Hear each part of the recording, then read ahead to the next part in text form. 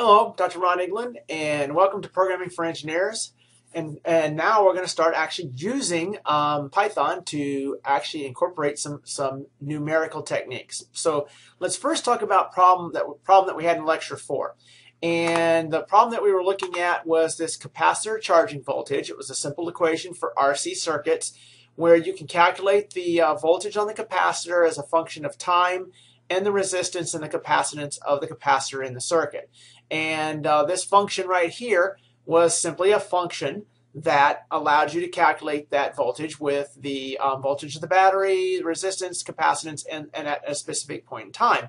And one of the things that we did when we were doing this is we plotted it. So I'm going to bring a plot over here. And if you notice, that looks just like the plot that we did in lecture 4. Now, what if, two situations, what if instead of having the time, we had the voltage and we wanted to calculate at what time voltage actually occurred? Well, there are two ways to solve this. One is simply to take the log of both sides of the equation and then solve for time.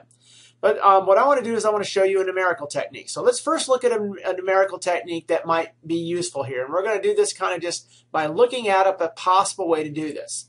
We already have a function that returns the voltage given a time. So let's just do this. Let's just say that we want to find out when the voltage is 5. Okay, and well, what can we do? Well, let's first go ahead and just guess. So I know that from the plot that between 0 and 2 seconds that it goes from 0 to 10. Well, let's just pick something midway at 1 and calculate the voltage. And that voltage in this case was a little bit over 8 if I calculated it, but I can just eyeball it in this case because what we're doing is we're thinking about how will the technique work. All right, well, now that we know, if we look at that, we know by looking that the guess was too high. We also know something else about this curve. It goes up, so in other words, it's an increasing curve. Okay, because of it's an increasing and positive curve, we know that if we guess too high, we're going to get a number for the voltage that's too high. So what we'll do is we'll actually then say, well, we know that we need to go lower. Let's guess again. Well, the logical guess in this situation would then be simply guessing, okay, a number that's halfway. We guessed 1 in the first case. Well, let's just reduce that by, if we start between 0 and 2 and guess midway at 1, so let's start between 0 and 1 and guess midway again. So let's just guess 0.5 for the time. So we go up and over, and that's still a little too high. Meaning, let's just do the same thing again. Let's go down, and this time let's guess 0.25. So now if you guess 0.25 and you come over, well, now you can see that it's actually lower, so we need to increase the guess. So we know the guess is between 0.25 and 5. Well, because we are now lower, what can we do? Well, one of the things that we could do is we know that we don't want to go, well, in this case it's simple. We'll just take the difference and split it and guess halfway between 0.25 and 0.5. So that's a technique that will eventually let us iterate onto a solution, and we can simply stop when we get to a number that's close enough. So that's one technique. Now in this case, we had this curve was bounded. We were looking between time 0 and time 2 for a number that was in that period of time. So that's one potential technique to do this. There are other techniques, and you're going to look at another technique also. So let's just kind of conceptually look at this other technique, and I'm going to code this technique.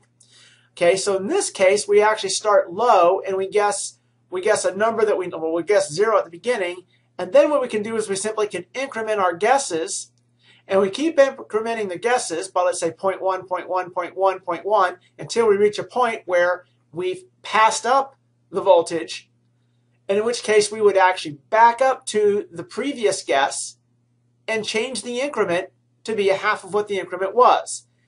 And if you're still higher, you do the same thing. So basically, you go take the time, add an increment, guess. Take the time, add an increment, guess. Take the time, increment, and guess. And eventually you reach a point where the guess is too high. When you get to a guess that's too high, you go back to the last guess, change the increment to be smaller, and start forward again. All right, well, I'm going to, both techniques are good techniques. I'm going to go ahead and I'm going to use the second technique, and I'm going to actually implement it. So let's first do a few things here. Let's first go into our math lab and let's import the two libraries that we need to import. Now that you now are really good at using, let's go into Python and do this. We're in the Spider browser. Control Enter. It's going to go ahead and import the two libraries that we need. We also need to import, we need to bring in the function that we're going to use, which is this capacitor charging voltage, because we're going to be using it. So Control Enter for that. And let's just set some voltages. I know from our last example we were using a voltage of 10. So let's set voltage to 10. Let's set resistance was also equal to 10. And capacitance was equal to 0.05. And we're not really caring about time at this stage because we're going to be taking guesses at time. So let's look at a function that I've written that will do this. This is one of the possible methodologies. You should learn different methods because I showed you two. I said I'd implement the second one. So let's create this function called time to voltage. And what I'm going to do is I'm going to say, well, I'm going to have the voltage at that that time to voltage. I'm going to pass it the voltage that I'm trying to find, the voltage of the battery, the base voltage, okay, which is actually V in this case, the resistance, and the capacitance that we're going to be using for this. And then I set three variables: error equals 1, accuracy equals 0.001, and increment equals 0.1. And then I set this TS variable to say, well, here's the time that I'm going to start at, and I'm going to increment this time. So let's say, okay, so what do I got here? Error is 1, accuracy is 0.01, and increment's 0.1. Well, the increment's going to be what I add to the time for each of it. So I'm incrementally going to move up the times and make a guess at each increment.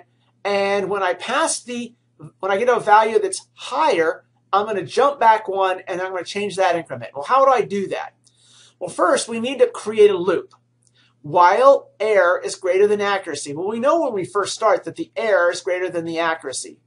The error is going to be a calculated parameter, but right now the error is a given parameter, and accuracy is how close we want to be. So we know that this is going to enter this while loop. So I'm going to calculate an actual voltage. The actual voltage that I'm going to calculate is going to use the function capacitor charging voltage that we have there, which is going to tell you the charging voltage at the time and the voltages that are input there. Right? So that's not terribly difficult. I know that this is going to be the voltage at the time that I have for TS. Then here's where it gets interesting. I'm going to calculate an error, and the error is going to be the difference between the voltage that I'm looking for and the actual voltage.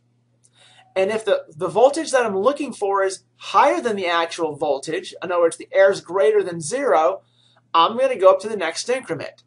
I'm going to basically step time by one increment.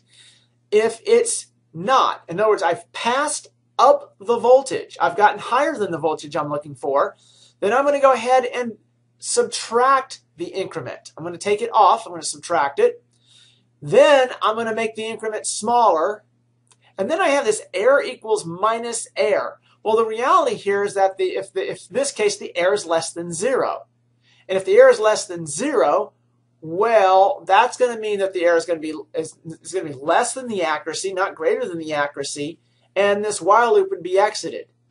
But because the error is less than 0, it's still an error. So I could say, well, I'm really interested in the absolute value of the error being greater than the accuracy. I want the accuracy to be smaller than the absolute value of the error. But I'm using the fact that the error is greater than or less than 0 to determine what my actions are going to be. And the actions aren't that challenging. Let's bring this back over. Okay, I increment, I increment, I increment, I increment until I pass up the value I'm looking for over here on the y-axis.